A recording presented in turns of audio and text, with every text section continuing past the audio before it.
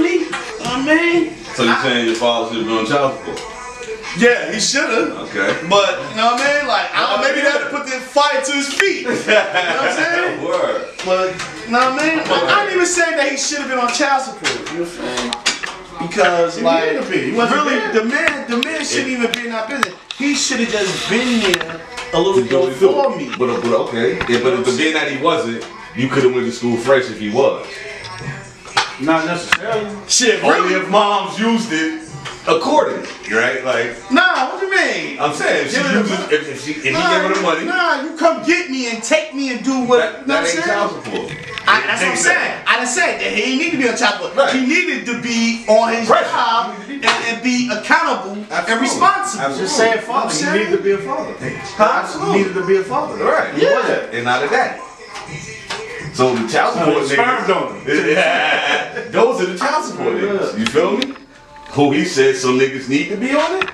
It's them. Yeah. You know what I'm saying? They make niggas like us, fathers.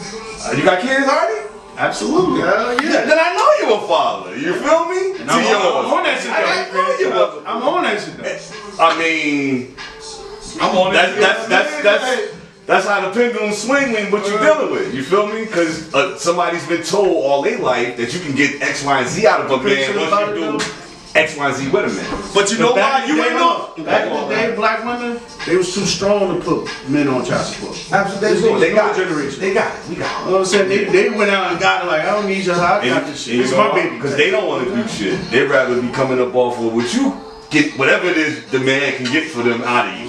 You know what I mean? And you still doing yours? Going into being a part of my life, I learned that there are the third party that's needed into certain family affairs. That third party meaning that benefits you. What we call it child support. That third party is needed because when two parents doesn't get along, it takes the third party to try to resolve their little affairs. You know what I mean? So I learned to just grow with it. You know what I mean?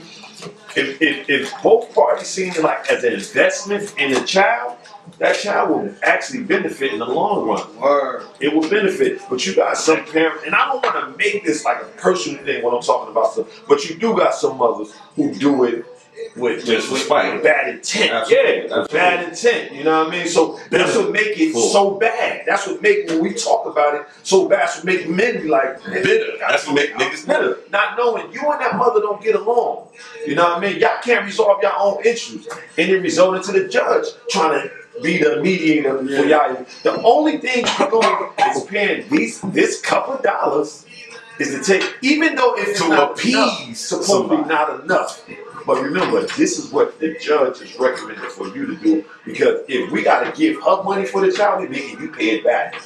It's two different types of child support that most absolutely on. Absolutely. You got the wealth, the system one, and then the people who not got a job, money go straight to them. But you know the best one that benefits us as men is the voluntary child support. When you go put yourself on it, when you put yourself on it, you pay exactly what you could pay. If you